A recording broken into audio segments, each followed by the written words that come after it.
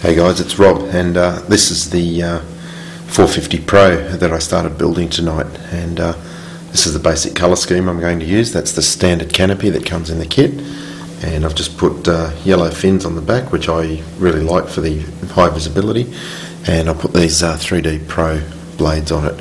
And there's no electrics in the helicopter at the moment. All I've really done tonight is just Loctite the head, pull the head apart, put it back together again with Loctite and all the relevant parts.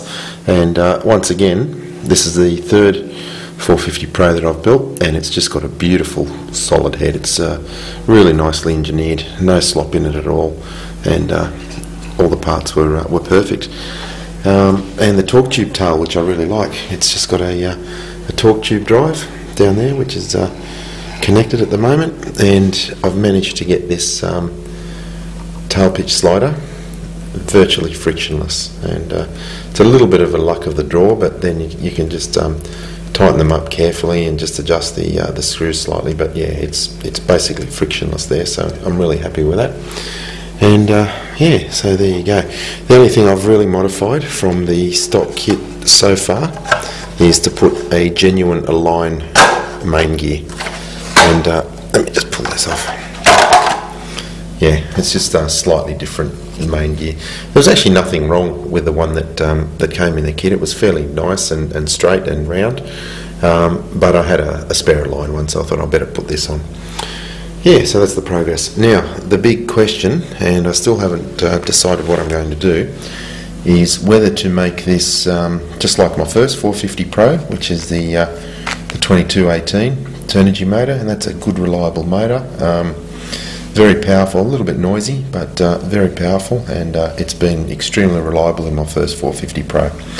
The other option is to use this eSky 3800 motor, which is the same motor I've got in the $10 heli, and highly efficient, nowhere near as powerful, but it would give me just a fairly good sport flyer, capable of some moderate aerobatics, but the best thing is it would give me a lot of endurance, probably get 6 or 7 minutes out of it with that motor.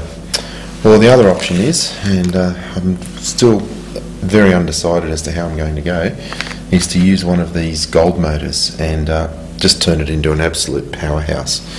I've only got one helicopter at the moment with this motor. That's the 450 GT, the second one, and it is by far the most powerful helicopter I've got.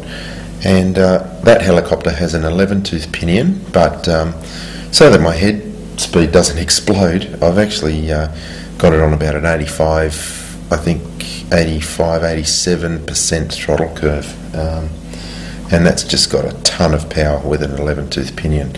So this little motor right at the moment has got an 11-tooth, but I've also got a 10-tooth pinion for this motor. So I've been thinking to get some real extreme power out of this helicopter, put a 10-tooth pinion and run it flat out at 100% throttle curve, and that's going to give me some pretty insane head speed, but with a monster amount of torque as well. So yeah, still a bit undecided how I'm going to go. And once again, the gyros, it depends on what sort of option I pick. I'll either just go with a 401 Cyro again, or the Leader Hobby gyro that Simon has been using. I'm really keen to try that. That should turn up any day.